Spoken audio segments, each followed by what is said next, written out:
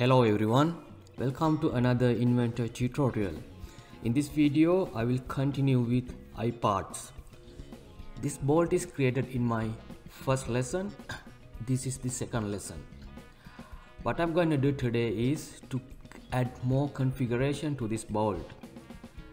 Last week, we created M5 bolt with 5 lengths, 8, 10, 12, 16 and 20.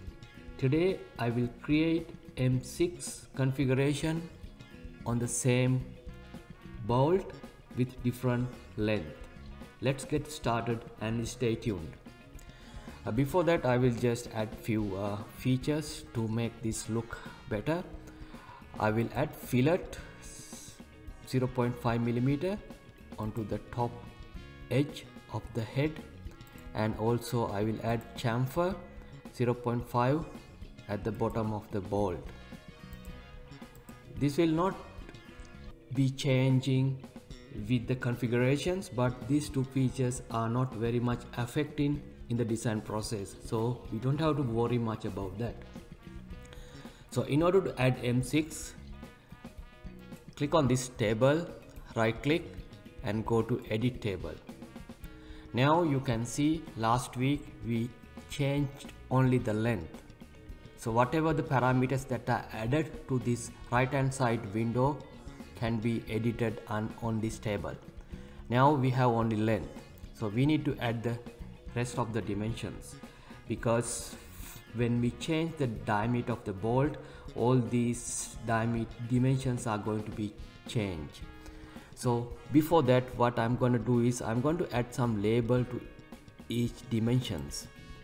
We have to use all these dimensions in order to create the next configuration of these iParts. So I'm going to label them for us to make easy to understand each time when we look at each parameters. So to do that, you have more than few way of doing that. You can go to the sketch and you can right click and edit sketch, and you can change all these labels. You can make this one, this is already changed as length, and you can add this one. This is D1. When you hover your mouse, you can see the label of the dimension. So what I'm going to do is I will label this one as head thickness. You can't keep any space. You just have to avoid all these spaces when you label each dimensions. Head thickness.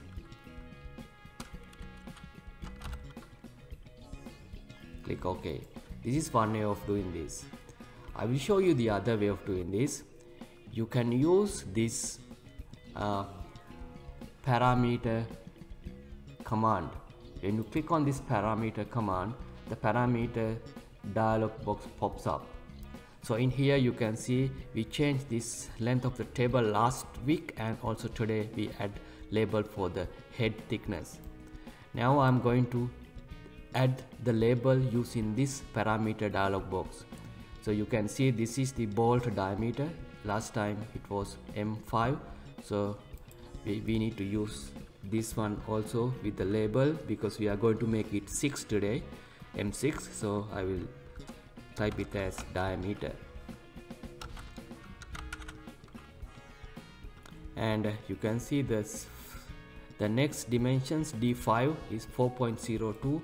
If you look at this table, the 4.02 is the S, which is the slot size.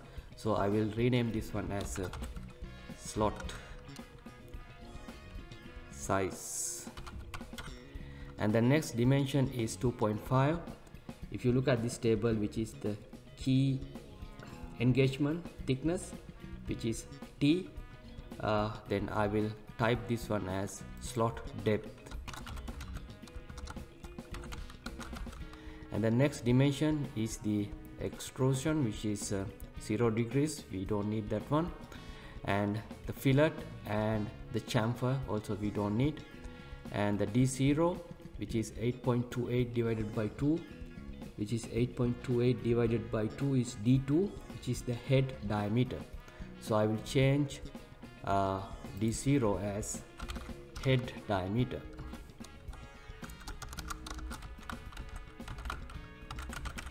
I'll make all the first letters capital to make it more neat, and now all the dimensions are added. We have 1, 2, 3, 4, 5, 6 dimensions to be changed when we change the diameter of the bolt. Here I have highlighted 1, 2, 3, 4, 5, 6 dimensions. So now all the dimensions we want to change with each configurations are changed. Now click done. So now you can go to the table, right click on the table, edit table. So in order to add those parameters into each configuration, we need to bring them onto right hand side. So I will click on diameter. I can click this arrow to bring it to the right, and head diameter I will bring it to the right, and head thickness, click on this arrow. If you want to bring it to the other side, if you don't want these parameters, you can select those parameters and click on this arrow. And the length is already there. Then go to extrusion, slot depth and slot size. We have got 1, 2, 3, 4, 5, 6 parameters that are needed to be changed with the diameter of the bolt. Now you can see here we have got 5 configurations of M5 iPart. Now we need another 5 configuration for M6. So what I'm going to do is add 5 more rows. Right click, insert row, right click, insert row, keep adding until you have 5 more new rows.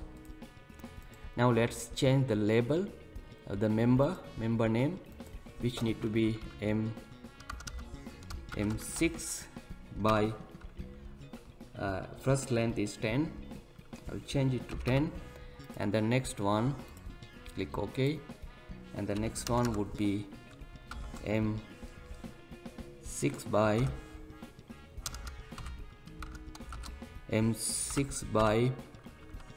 12, and the next one would be M6 by 16, and the fourth one is M6 by 20, and the last one is M6 by 25. So let's change the part number as well accordingly. So I'm going to copy this one, DIN 912 M6 by 10, and here it is M6 by 12. Just copy and paste and change the length. M6 by 16, M6 by 20, and M6 by 25. Now focus on these parameters. So we are going to change this length column first. So here M6 by 10, change this to 10. M6 by 12, change this to 12. M6 by 16, M6 by 20, M6 by 25. And next the diameter. All these are going to be 6. For the M6 bolt, we are going to change the diameter to 6 mm divided 6 mm. Then the radius would be 6 divided by 2. And the head diameter again, which is D2. For the M5 bolt, the D2 is 8.28. For M6 bolt, D2 is 9.78. So I'm going to change this to 9.78. Change all of those rows which has M6 bolt. 9.78 and 9.78. And the head thickness again, which is K. Earlier it was 4.82. Now for the M6 bolt, which is 5.7. So I'm going to change this one to 5.7. and again here 5.7. You can either keep the millimeter or you can remove it. It really doesn't matter. It will count as millimeter. 5.7. and the slot depth again, which is T. T for earlier one, for M5 bolt T is 2.5, the new one T is 3. So I'm going to change this slot depth to 3 millimeter. Change all of them, and the last one is slot size. For the slot size S, which is for M5 4.02 and for the new one 5.02. I'm going to change this one to 5.02. So once you change all these parameters in this table, what this software gonna do is it will count each row as a one configurations. So now at the end of this table creations, in this model tree, the table would be updated with 5 more configurations. So then it would be M5 by 8, 10, 12, 16, 20 and M6 by again 10, 12, 16, 20 and 25. So these are added to this iPart. So let's see what will happen. Just click OK and look at this feature tree, the table. Here you go. You have added 5 more parts to the same iPart.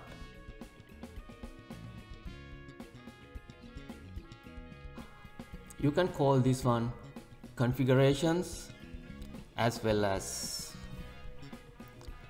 instant of the iParts. It's really doesn't matter.